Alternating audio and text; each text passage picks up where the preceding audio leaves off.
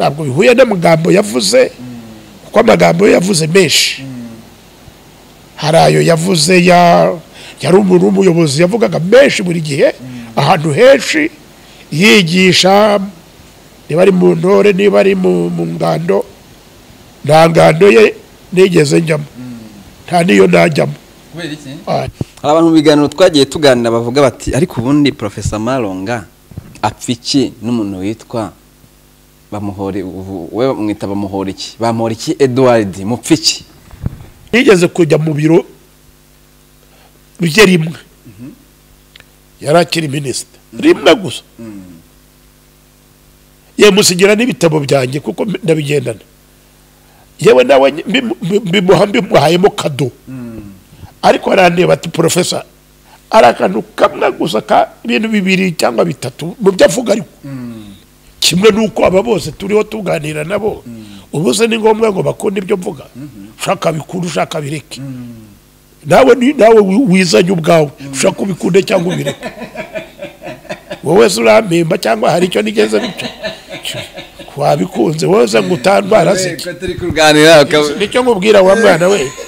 nagira ngo ni wumva hari umuntu ukubwira ngo Malonga ari cyo apfa anaka cyangwa kanaka nduriya mugabo hari ukuntu mwebwe yaba rubanda mvuge rubanda rw'abanyarwanda hari ukuntu ahubwo ngewe mbabwiza ukuri ngewe hari ukuntu uriya mugabo bamwe muri mwe mu banyarwanda hari ukuntu bamurenganyije bagira icyo bapfa niko ntekereza kuko bamuhoza mu biganiro byabo umugabo yahuye n'akaga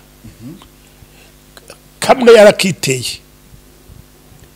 ni nk'uwo mugabo rero uyu mugabo yakoze utuntu tubiri nayo uko byari byagenze rimwe yigeze kujya ahantu ku kiyaga yambaye akantu k'agatisheti ari umukobwa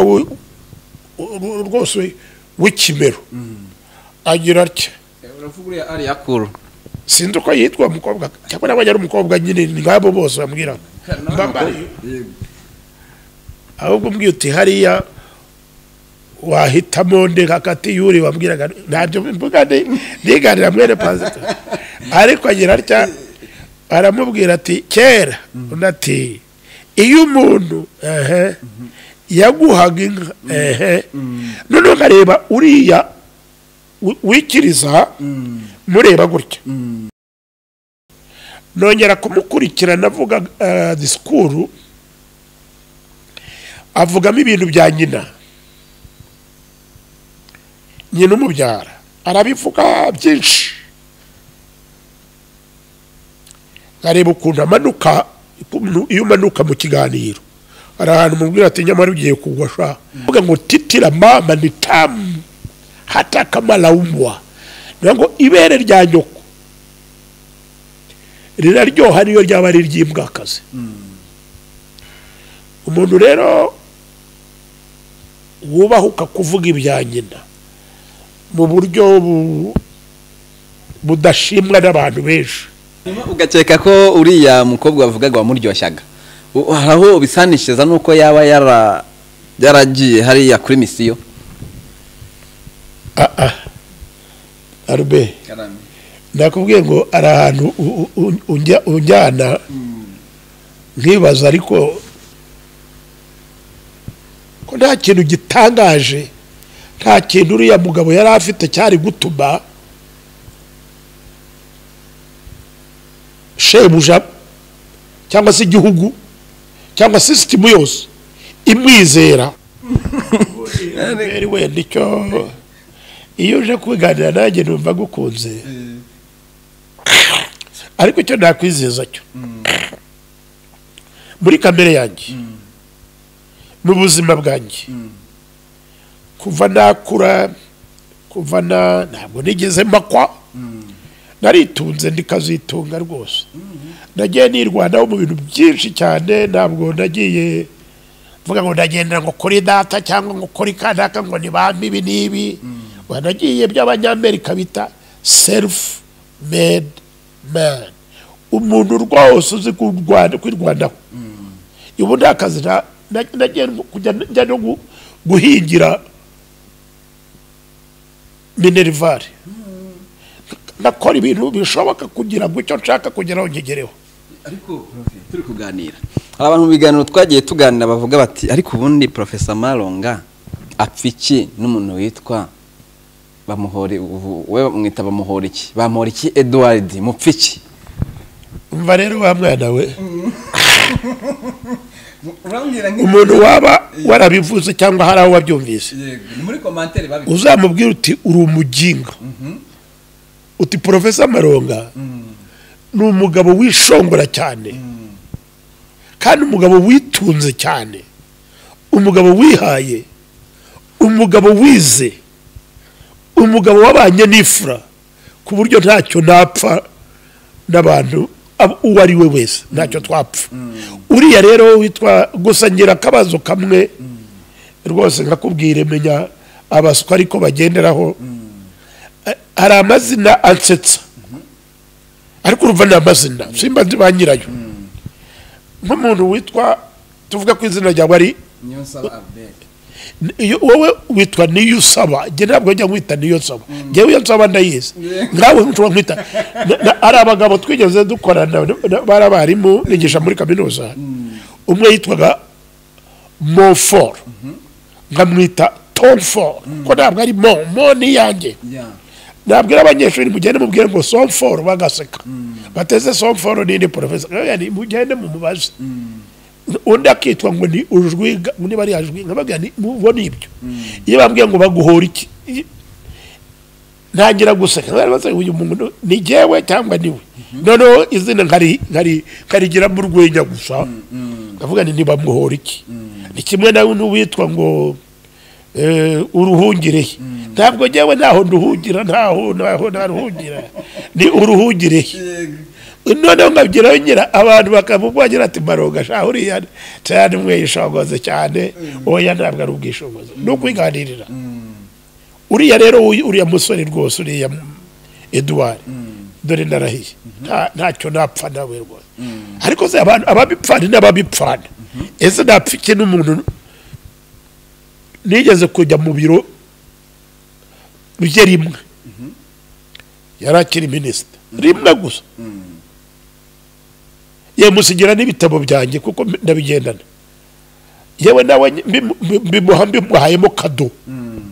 ariko arandeba ati Professor amera n'imfura arambwira ati ibitabo uba byagufasha amafaranga dore enda amafaranga nawe niba ufite n'imodoka yawe uyagure essence kuko umugabo aragira akamiye aragiye ni naho honyine twahuriye aha najyaga mura naye mu biganiro bisanzwe mu minsi mikuru aganira hari ibyo ntigeze nkunda mu byo yavugaga ariko ibyo ntabwo byavuga ko twabipfa ibyo bipfa guteza na sinigeze ndurana nawe arakantu kamwe gusa ka ibintu bibiri cyangwa bitatu mu byo avuga ariko kimwe nuko aba bose turiho tuganira nabo ubuse ni ngombwa ngo bakunde ibyo mvuga ushaka bikuru ushaka bireke nawe wizanye ubwawe ushaka ubikunde cyangwa ubireke wowe urampemba cyangwa hari icyo nigeze bica wabikunze wowe ngo utandwara se nicyo nkubwira wa mwana we nagira ngo ni wumva hari umuntu ukubwira ngo Malonga ari icyo apfa n'aka cyangwa kanaka uzamubwira uti akumvise yakwita umuginga kuko uri we rwose Malonga ntacyo mpfa n'umuntu ntacyo na kimwe bitatu rero mu byo yavuze wenda uriya mugabo hari ukuntu mwebwe yaba rubanda mvuge rubanda rw'abanyarwanda hari ukuntu ahubwo jewe mbabwiza ukuri jewe hari ukuntu uriya mugabo bamwe muri mwe mu banyarwanda hari ukuntu bamurenganyije bagira icyo bapfa niko ntekereza kuko bamuhoza mu biganiro byabo umugabo yahuye n'akaga kamwe yarakiteye ariko hari n'ibindi byamugwiririye ni nk'uwo wambwira ngo uwo mugore yakoze ibyo abandi bose bakora apana bose yakoze ibyo abandi benshi bakora ariko mwebwe mujya kumufotora cyangwa wenda yarabahamagaye ngo mumufotore simbizi ntabyo nzi muzajye kumubaza ariko rero ibyamubayeho cyangwa ibyo yabayeho ni benshi babibamo rwose ni nk'uwo mugabo rero uyu mugabo yakoze utuntu tubiri nayo uko byari byagenze rimwe yigeze kujya ahantu ku kiyaga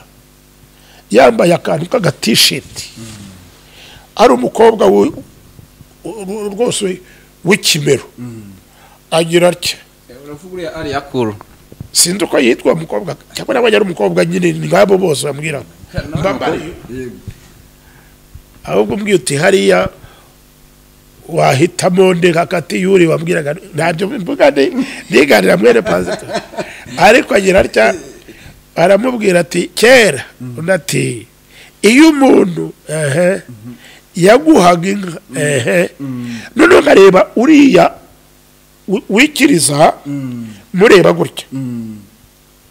hari ikintu bita suspense mu cyongereza iyo uganira n'umuntu ukabona ukuntu akomeza akureshya aho hantu habanyarira sha nawe ibyo mbaza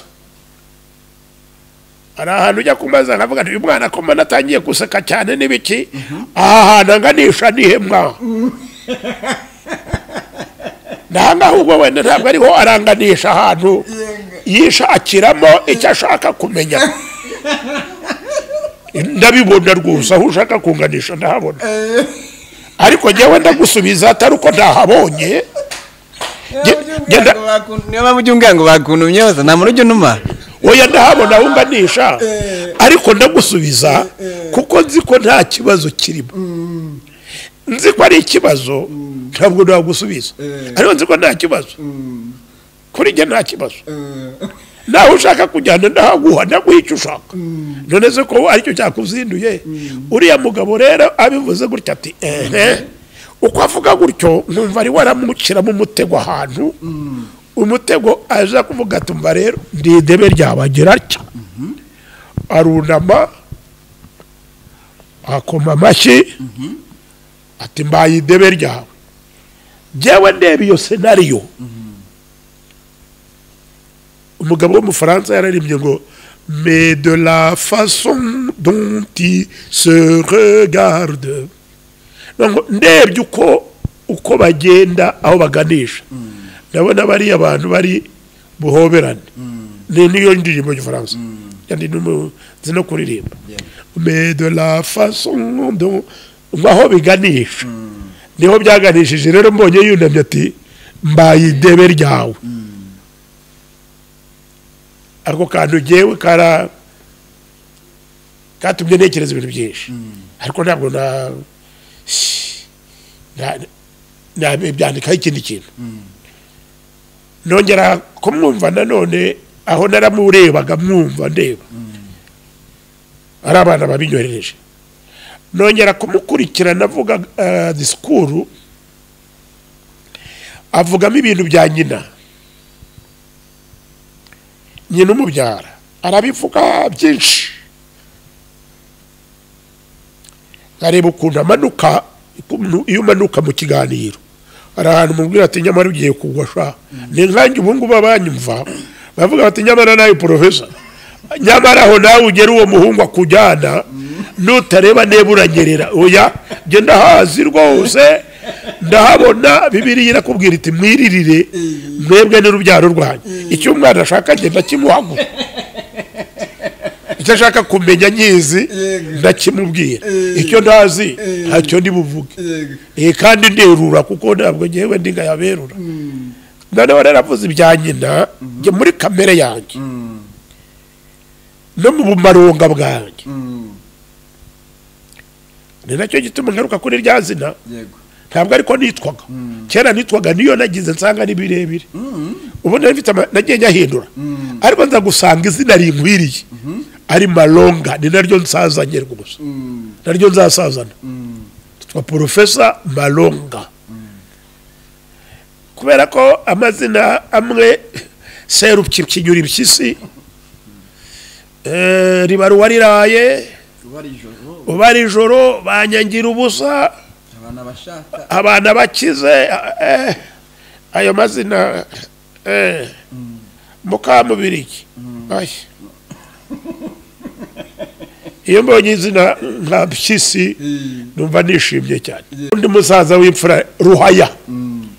umbwiye ngo witwa Ruhaya numva nishimye. Umbwiye ngo witwa Mpyisi numva nishimye. Umbwiye ngo nitwa Malonga numva nishimye. Umbwiye ngo numva witwa Kagame aho ndarikunda rwose. Wenda namwubaha cyane uriya ariko simwubaha kurusha abo bandi nka Mpyisi n'abantu nkunda uya ndamubaha rwose. Ndabubaha Kagame ndamwubaha kuko ni perezida ndavuga Kagame Paul. Ari abandi bitwa ayo mazina nkayubaha gusa ariko nka perezida mwubahira ko ari perezida. Minisitiri nkamwubahira ko ari minisitiri. Yakwigira agatebo abayiyoje ifu cyo genda ubwo zatwahura ngo uracyari minisita ngo nuko yageze kwa minisita abana ariko uribuka uki ahubwo agenda nagucyurira wowe ukiri aha n'aha biriya wigeraga ntabwo ari ibicuma bagucaga my friend. Nayo mujya mbwira abantu nimujya mugenda neza nuzamuka igiti jya ukizamuka neza uvuga neza uvugana n'abantu neza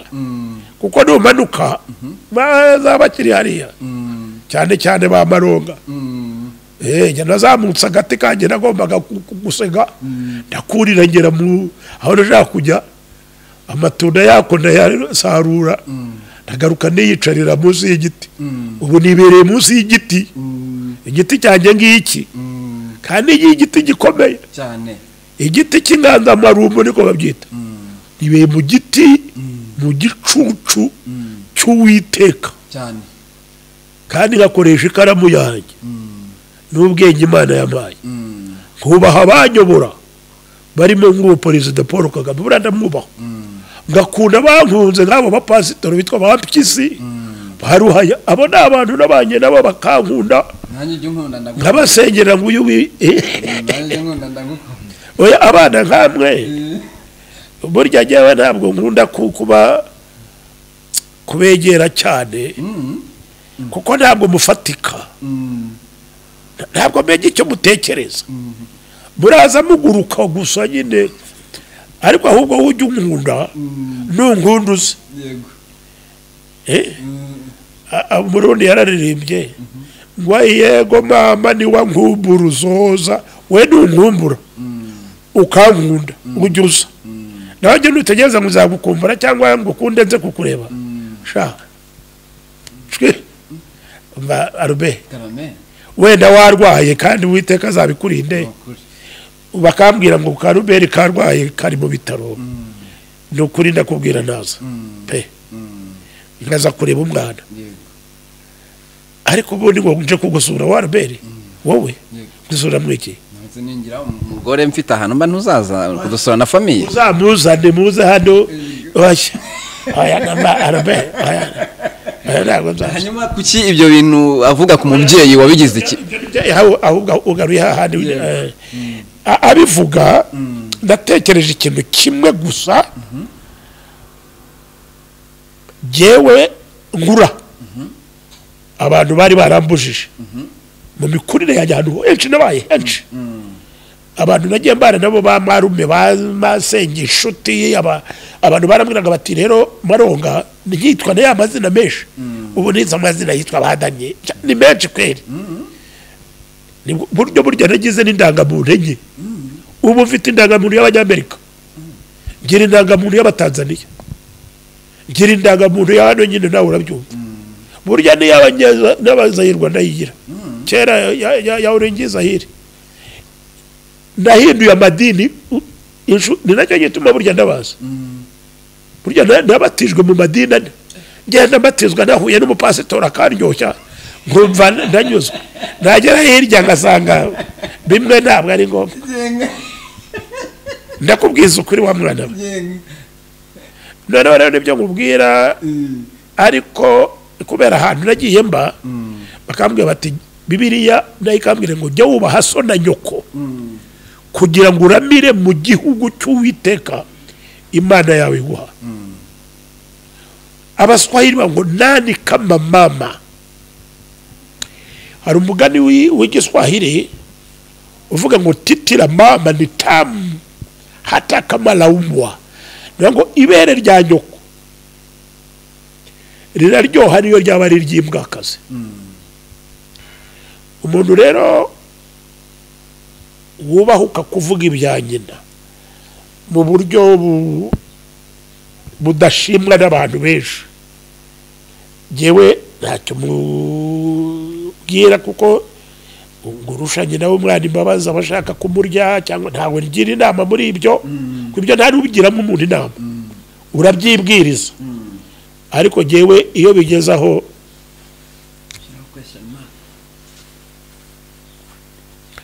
ndanabyandika. Gani rero titira mama heshimu baba. Titira mama chunga sana. Hari umwanya ariko nubundi ibintu byose ntacyo mba bivuzeho cyane, ariko ntangira kubitekerezaho. Nibyo nakubwiraga nuriya musore, nimukajya mwihutira kuvuga, twaratekereje ariko mujya mutekereza najya ahubwo nimujya humura nushaka kuvuga pe ubundi se bagutwara siki cyo wivugire rwose, kuko aho gupfa Perezida Kagame yigeze kuvuga ikintu kiranezeza cyane, ataho gupfa ntavuze. Ari acavuga ibintu, aravuga muri disikuru ye nkuramakano, ariko utuntu twankoze ahantu kuva natangira kumva speeches kwati aho gupfa ntavuze, napfa navuze. Sinibuka ngo niryari ni hambere, ariko ku kantu kangiyemo nanjye kugira ngo mpfe ntavuze, njye napfa navuze. Niba kantu yavuze ejo bundi kuba insina ngufi, abivuga no mu giswahili yo kagira amahirwe, Uwiteka mu mwenyurire rwose.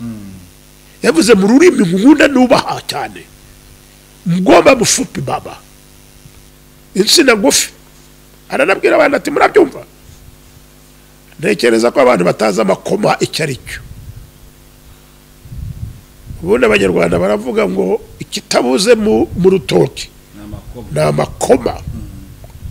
ariko ayo makoma ni makoma y'iyihe nsina? Ikitabuze mu rutoki ni iki? Amakoma. Ariko ayo makoma nayo azansina ngufi baba, which I'm not ready to be. Mugomba mufupi never. Napfa navuze ntabwo mugomba mufupi. Hari abantu benshi mubwira muri iki gihugu no mu bindi bihugu byinshi nagenze, bakubwira bati wowe, njyewe rero ndakikubwira icyo nabonye.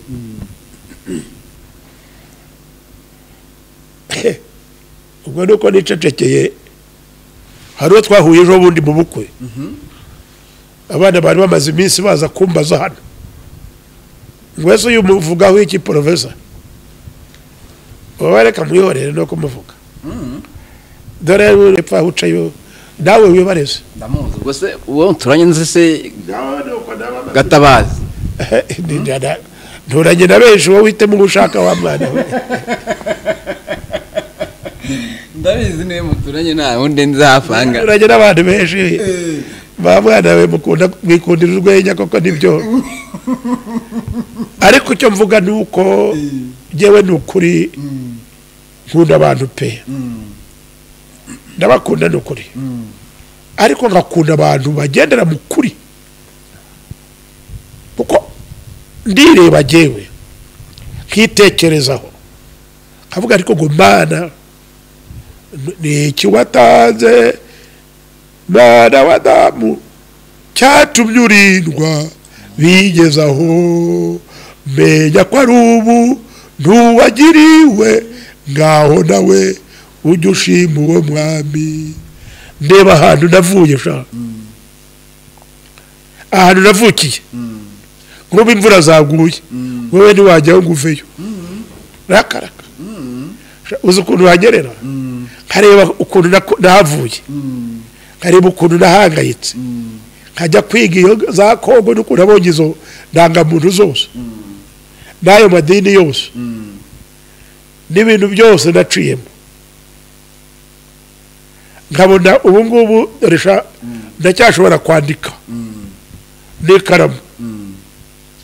ndacyagavuga icyongereza abantu bati thank you very much n'agafaransa ni c'est bien très bien même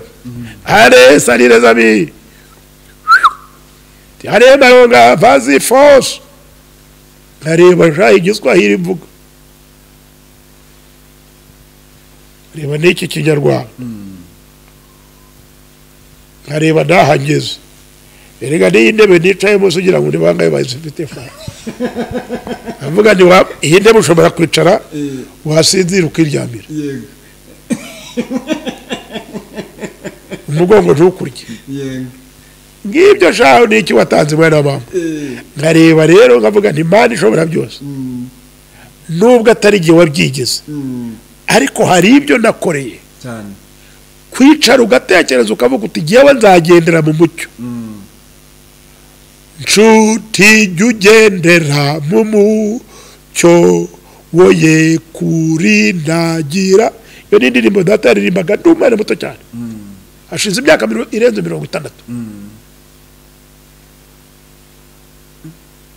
data yapfuye hashize imyaka 60 data apfuye nari umwana muto cyane ariko akantu kitwa ngo nshuti jya ugendera mu mucyo woye kurindira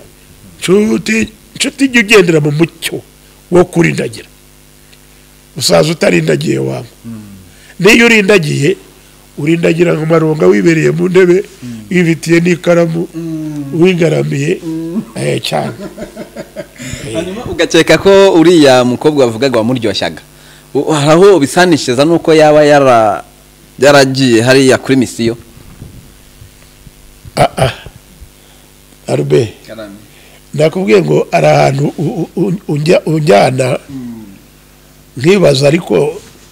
ese ubu iki cyakungura iki Albert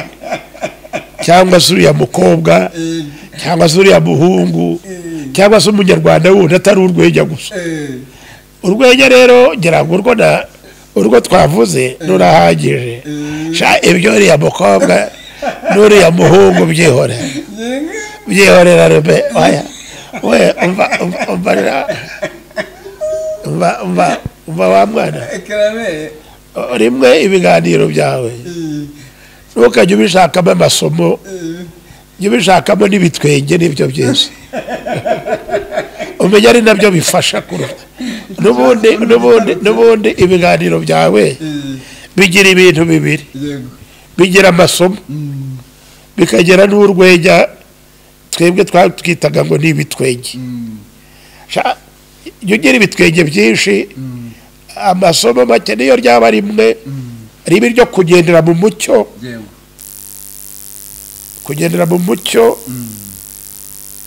ahasigaye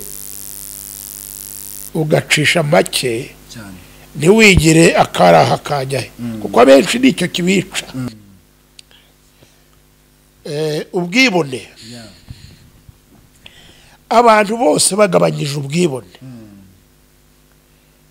n'abo bayobozi nakubwiraga waba umugore gabanya ubwibone mama ubwo perezida Jondi yavugaga ati mwitwaza ibyo muri byo ugasanga umuyobozi agiye ahantu runaka asanze abandi bari gufata serivisi kuko ndi umuyobozi ndinjira gutya ugasanga ni ibibazo biteye n'ishyozi niba uri umugore mwiza uko waba umeze kose ukomeye gabanya ubwibone niba uri umugabo mwiza niba uri umugabo warize nibyo abantu bajya bambaza arajya babwira abana ngo ariko profesa ko yirata ni ukubera ko yize hoya ntabwo nirata nta nubwo nibona ahubwo njye inama nkurikije ibyo nize uri profesa aho waba waraciye hose gabanya ubwibone niba uri intwari uri imfura uri inkotanyi uri genero uri kiyogozi uri mukuru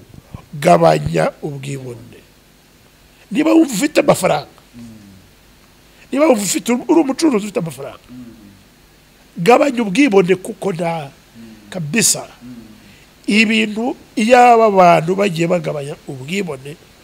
bakamenya kugendera mu mucyo babaho neza kandi uwiteka yabamwenyurira igiti urabona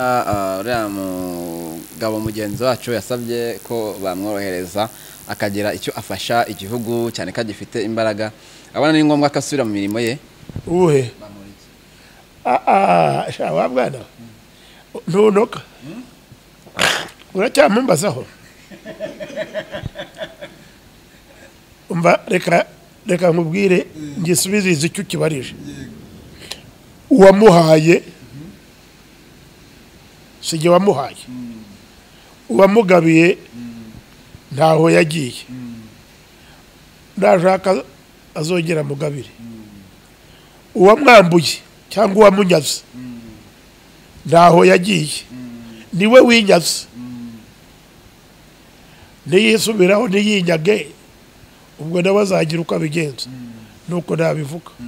hanyuma itegeko naryo ntaho ryagiye rizakora akazi karyo uwaguhaye ntaho yagiye ntashaka azongera guhe uwakunyaze ni wowe winyaze ntaho wagiye nushaka uzongera winyage cyangwa wisubize itegeko naryo ntaho ryagiye rizagufata uko rifata abandi haleluya nguko sijye wahera arube ese ubundi ibi biganiro byawe ko ari birebire ubugira ababyumva bicamo ibice byinshi abantu bagahora bitaramiye nakubwira iki niba ushaka komeza wiganirire n'iby'umwaka utaha uko nibereye dore n'imvura iraguye kandi nibereye mu rugo abanyamakuru y'abantu muturanye ahangaha oya jewe rwose wa mwana mu bantu njya nikundira nkunda banganiriza urabona hari undi muntu wigeze azana nakubwira iki isanzure rwose umbaze icyo ushaka ndakikubwira wowe nabonye uri n'imfura no gusangira nabonye twasangira ntabwo ngiye kwivamo hari undi mugabo nawe izina wita ngo bazivamo ntabwo cyakora agiye w'ibyanjye nyine ndabivuga nyine nuko ariko ntabwo ndibazivamo ndi maronga reka nkubwira rube wazanye n'uriya mwana w'umusore aho kujyana ikintu bita ingingimira kandi byakuzinduye waje gusaka umusaza ngo muvugane muganire umwizeye umushakaho ikintu cyakugirira akamaro wagenda ukagenda ufite ingingimira oya kimbaze rwose n'ukuri reka nyikubaze rwose nta kibazo ukeka ko Edouard kuvuga nabi mama we mu ruhame ibyo mwise nabi mwebwe mutabivuze kuko wabivuze yabivuze yumva ari byiza mwebwe mu byita bibi ukeka ko hari ingaruka byamugizeho mu biharimwo ubu ngubu reka nongere nacyo nyivuge neza ucyumva ntabwo nigeze mvuga nta nubwo natinyuka kuvuga ko we yabivuze nabi navuze ngo jyewe kuri yabivuze sinabivuga kuriya sinanabitinyuka nubwo ntinyuka byinshi nkubwira ko nabyubaha wenda nashaka kubivuga nkareba uburyo mbivugamo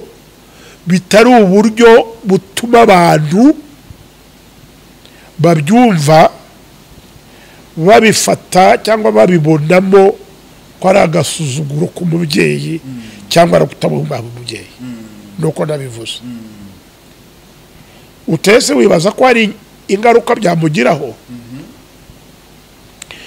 mu kinyarwanda mu bihe arimo biriya yavuze hari ingaruka cyangwa se hari uruhare rubifitemo ibi harimo ubu ibyo arimo ubu ntabwo mbizi ariko nzi ko afite ikibazo cy'ubutabera aregwa ibyo we yakoze bidahuye n'amagambo yavuze oya ntabwo bihuye n'amagambo yavuze kuko amagambo ye yavuze menshi hari ayo yavuze yari umuntu w'umuyobozi yavugaga menshi buri gihe ahantu henshi yigisha niba ari mu ntore niba ari mu ngando nta ngando ye nigeze njyamo nta niyo najyamo kubera iki aya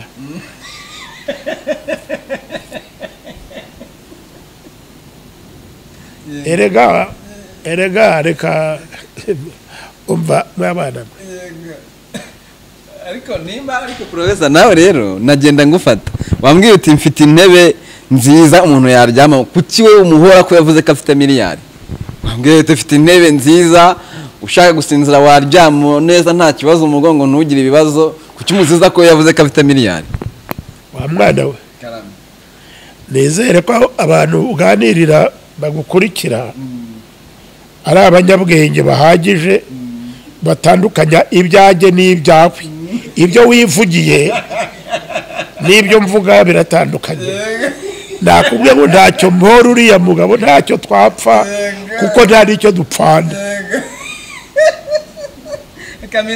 imvuga mbivuzemo kuki gutangaza ko yujuje miliyari byabaye ikibazo miliyari yo nayo ntabwo ari ikibazo kuri njye byarancekeje gusa ko yavuze ngo afite miliyari abibwira abana barenze 50 b'abanyamakuru kuko genda bayobora abana bakennye biburiye n'umugati urababwira ngo ufite miliyari urabwira n'abandi bose nta n'umwe bahaye mu byibura iyo aza gufata ka miliyoni kamwe akababwira ati jyewe nabatwerereye bya bintu twavugaga kuko narakoze rwose none ngeze ahantu haryoshye namwe reka mbatwerere mbahaye igishoro ndakeka ko byari kuba ariko biranashoboka yuko yivugira ati jyewe akazi ni akazi navuye ku mafaranga 300 ngeze kuri miliyari none ndashima Imana cyane Imana ni igitangaza dore ntanze n'amaturo rwose muture Yesu amaturo ayishimire rwose rwose ngaya nabyo byari kuri nge byari ayo ngo mfite miliyari bigende bite ndaho nibaza gusa ese agira ngo bigende bite niba kwari ukwereka abantu ko ushobora kuva ku 300 ukagera kuri miliyari nuko byamubayeho hari ubuhamya atanga ni byiza ariko kubwira abanyarwanda bari hanze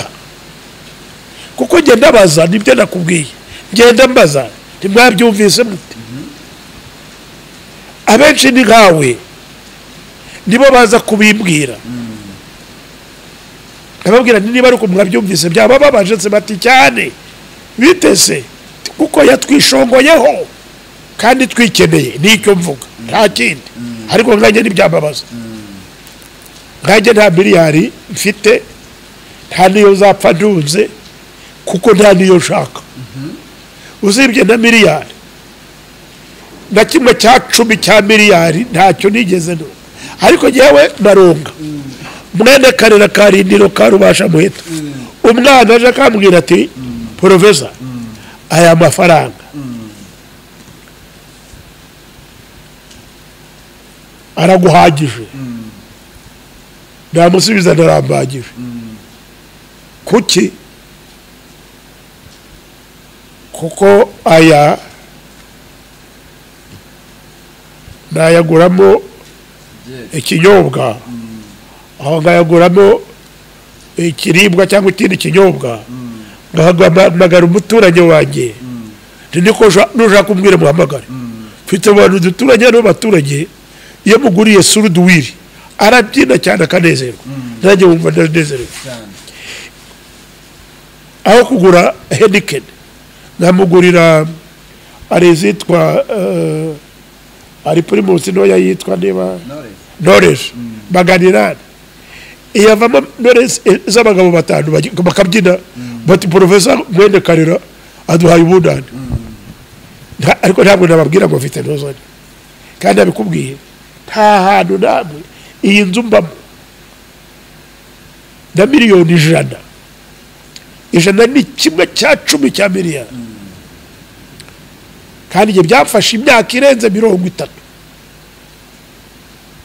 n'umugore wanjye n'abandi twese tugira ngo turebe ko twazagera n'ubu yanze kugera babibonye ariko ntabwo aricyo ikibazo ni ukuvuga ngo wowe ibiganiro byawe wowe ya Robert urakomeza umbaza ibyo byose mfite icyo mbisubizaho yego ni ibyo bisubizo ariko ntiwongere cyangwa ngo n'undi wese azatekereze ko hari icyo naba mpfana witwa nde kanaka cyangwa runaka kubera ko yabaye umuntu w'igihanganye kuri nge nta muntu wigeze ukomeye ubaho nabonye abantu bakomeye bahanantuka nabonye abantu bitwaga ba Goriyati abitwa ba Davidi babakubita utubuyenge bagahanantuka warabisomye narabisomye ariko banagishushanyo nabo numvise abitwaga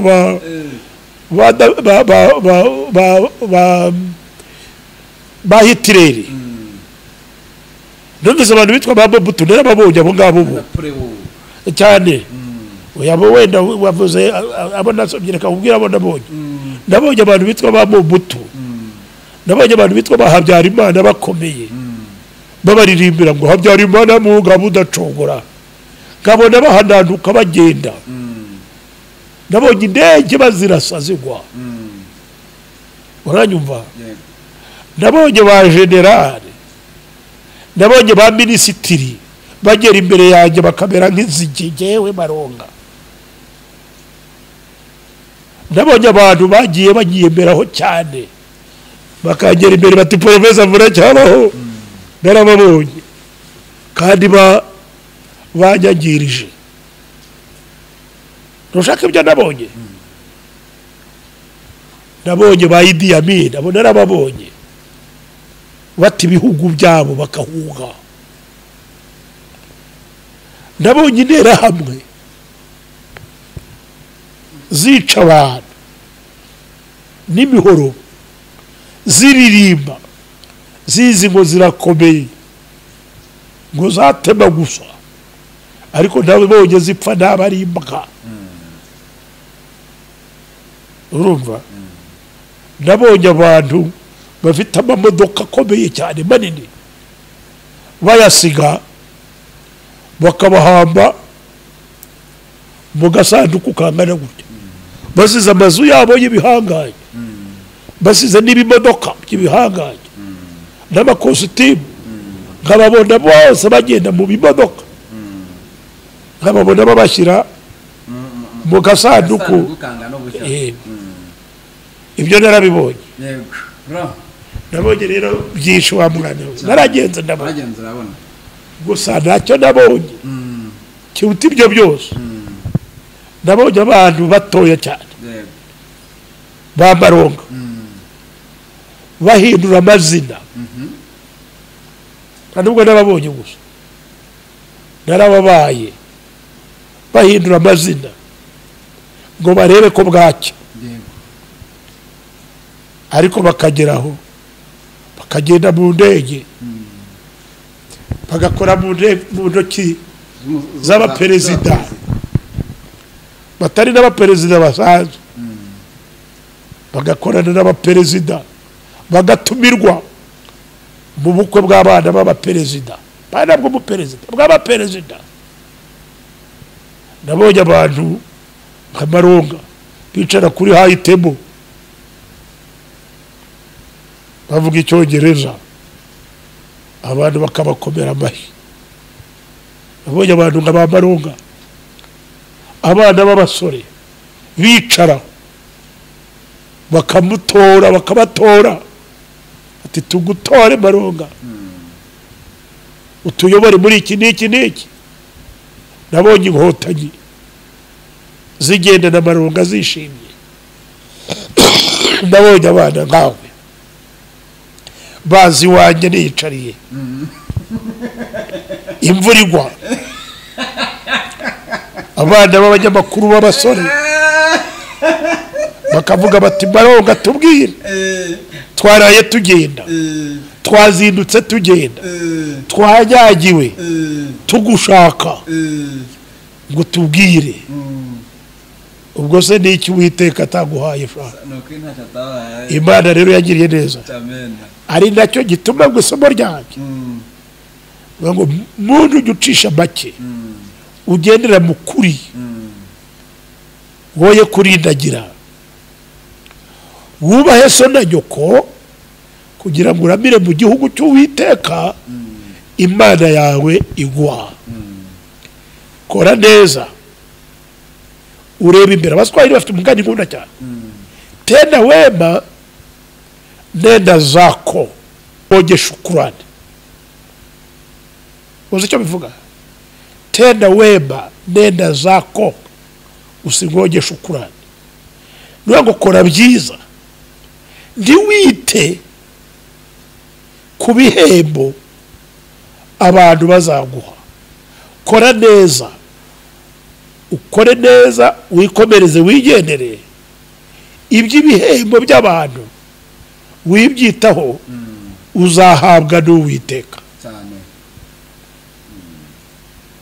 kandi Imana ndayishima yangiriye neza rwose mwari rero Imana ibaha umugisha murakoze cyane nanjye ndahamya nashidikanya ko nzasaza ndi mu mashimwe y'Imana yarangiriye neza cyane n'ubu byaratangiye yangiriye neza Uwiteka kumwenyurire uracyari umwana ariko witonde biraharanirwa kandi ntibyoroshye ushaka kwihangana ihangane komeza icyo ufite niba wumva ushaka kwihangana kandi ushaka kugendera mu mucyo ntabwo uzabyicuza wirinde kwigira yabi nakubwiraga oya nawe butangaza muri iyi si wivane mu bwibone bwaba ubw'amafaranga bwaba ubw'ubwenge wibaza ngo urabufite Aswahili baravuga ngo akili ni kama nywele kila mtu ana zake ngo ubwenge ni nk'imisatsi buri muntu wese agira iyundiye ngaho rero Uwiteka agenda gusengera gusa no kukwifuriza nubwo ari kugusengera kuko genda isengera nabyo bisengera genda bikwifuriza gusa raza kuba nk'ababaginga babaze ngo n'abapositeri ngo barasengera abantu isengere bajye biririra Bibiliya ngo mujye mwirira mwebwe n'urubyaro rwanyu bari abantu ujye bagendera buke hanyuma Professor dusoza ya wibaza ko wenda hajya habaho ko Bamporiki yicuza jewe nibaza ko mu buzima bw'umuntu uwo ari we wese ufite mu mutwe hazima umeze neza udafite ibibazo byo mu mutwe kuko ubu ngubu byaranagwiriye agomba kugera ahantu ikintu cyose kitamubereye cyiza agashaka impamvu yacyo icyo nako yakoze nabi akumva yarabangamiye rubanda cyangwa yarabangamiye ukuri yagomba kukicuza nkuriya ku buryo bw'umwihariko ntabwo ngewe namuvuga kuko nta mwihariko mfitanye nawe mubona nkuko abana mwese muzano ngo nimbabwire ngo byagenze gute ngo umusaza yamuremye se byagenze bite nabizi ngo tubwire ngo witwa Bamporiki ngo byagenze bite nane Bamporiki ngo witwa gataba umuntu wese kumva yewe ngo umukobwa ngo witwa ngo niba ari Gahongayire abana birirwa bambaza heza mwabana mwe muragira ngo ngirene ariko ngabanzi yuko igituma mu bivuga nuko ibihe tugezemo abana bakiri bato abasore abantu bajya ku nararibonye cyane cyane nawe rwose mbagushimye ngisha inama nuve ibyo abantu bakuru b'inararibonye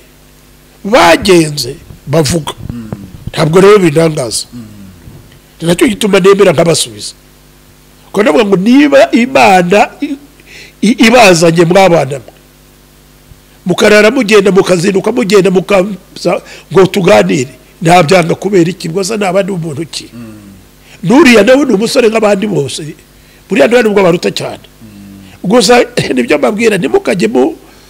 umwe gumaho cyane oya ariko niba mubona koko hari ibintu byinshi bya mubayeho mugashaka kubicukumbura iyo ucukumbura ujya mu bintu byinshi nibyo koko nta n'uwakurenganya cyane cyane namwe b'abana b'abanyamakuru muba muhora mu makuru muba muhora muri za televiziyo gusa kwicuza ngira ngo yarabikoze ariko niyo yaba atarabikoze mu buryo buhagije kumeza mbisubiramo uwaguhaye iyo yakugabiye ko nta kintu gitangaje nta kintu uriya mugabo yari afite cyari gutuma shebuja cyangwa se igihugu cyangwa sisitemu yose imwizera kugira ngo ugere hariya n'ukuntu yazamutse yagombye rero gusubiza amaso inyuma kavuga ati ndatatiye igihango ndatatiye indahiro narahemutse nariye indonke ya rubanda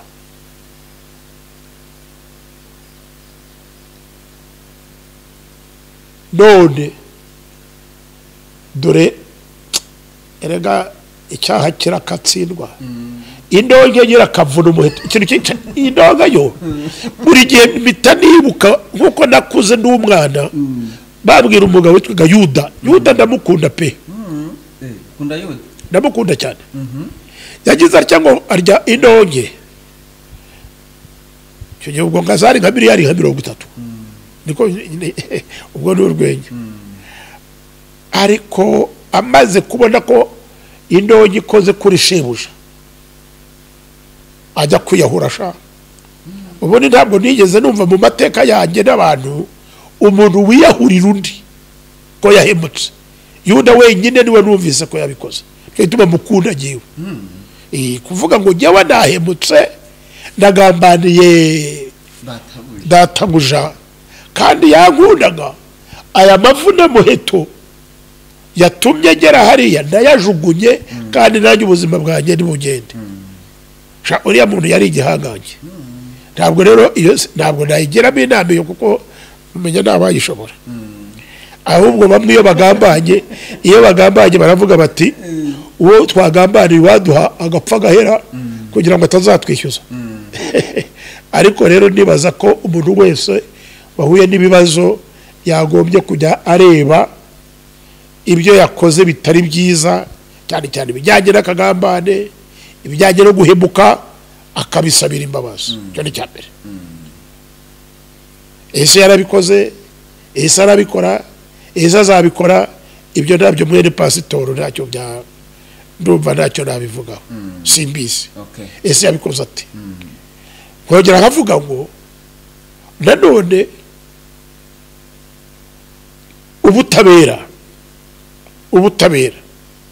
ubutabera kuri njye ntabwo ari ubucamanza ni ubutabera nyine ntabwo ariko ukuri kw'ibintu kuri he ahantu hari ikibazo gikomeye ni hehe ese kugira ngo isosiyete nyarwanda isomo ryiza ritangwe abantu barikurikize biragenda bite itegeko rigakurikizwa rikubahirizwa ibyiza bigakomeza biba byiza bikarushaho kuba byiza ibibi bigacika bigahanwa bigacikwa ntibihabwe intebe kuyo utangiye guha ikibi ukagiha intebe ubwo uba wica icyiza.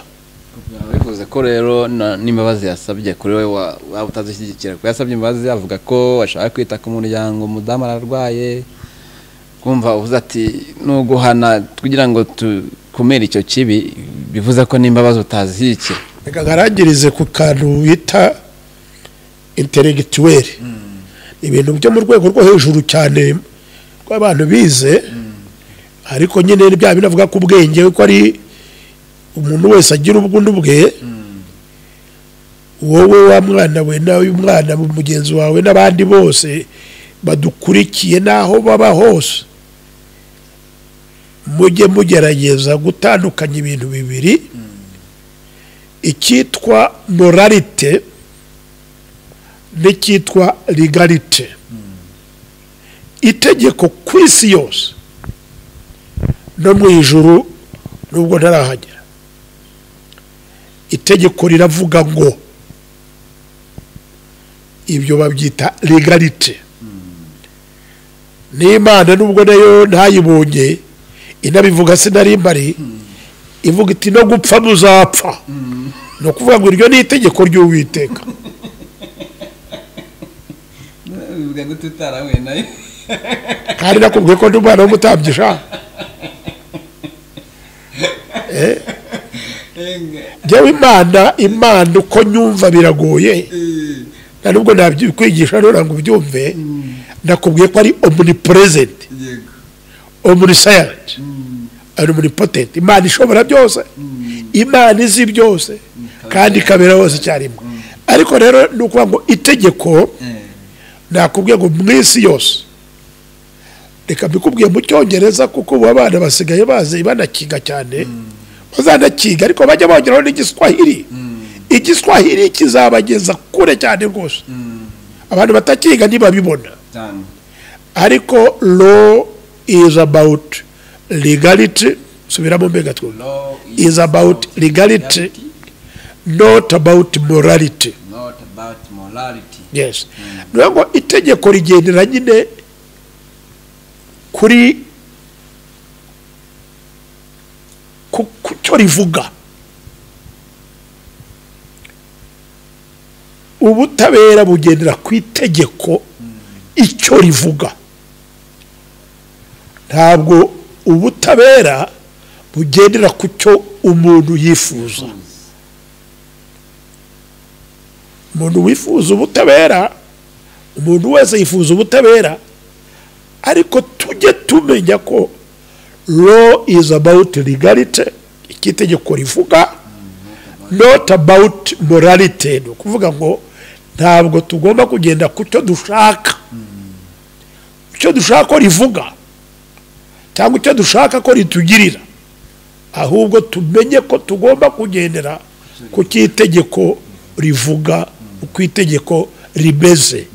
Hanyuma rero nanjye mvuge ngo gusa muri byose Uwiteka kuko ashobora byose kandi azi byose kandi abera hose icyarimwe, Uwiteka twese ajya tumwenyurira. Amen. Amen. Murakoze cyane namwe Uwiteka bamwenyurire, Imana ibahe umugisha cyane. Nanjye reka musabire yewe karame shaka kubera kurondogora rero. Nebutse kakarimo mazane bwajyaze buriza ahinduka indondogozi. Nibagiwe akantu abantu bagezweho bavuga. Ubundi handitse ejo sha bona ejo bundi Noheli twarayirangije. Sinamenye igihe yaziye n'igihe yagendeye. Kubera iki umufuka nta kintu cyari kirimo. Reka barananye ibyo woga jahurwa ariko ntacyo. Ariko rero reka nifurize umuntu wese yaba ari mu bibazo, yaba ari mu bisubizo, yaba arwaje cyangwa arwaye, yaba ari umukire cyangwa se yumva ari umukene, rwose abantu bose mu kuba mwenyurira ni ukuri bagire umwaka mwiza 2023 cyane cyane abana bose bajyaga baza hano bameze nka Ruberi n'uriya mugenzi wawe ngo tuganire uyu mwaka narabaganiriye cyane n'abandi benshi mwese rwose Uwiteka abaha umwaka mwiza mwiza mwiza murumbuke Imana iza no kubihuriza borohereze rwose bibe byiza kandi rero ibyo mbasabira namwe mwese mbasabira nanjye niko byisabira hanyuma tuzabonane mu mwaka utaha utubera mwiza kuri twese murakoze cyane murakoze cyane Imana ibahe umugisha mwinshi cyane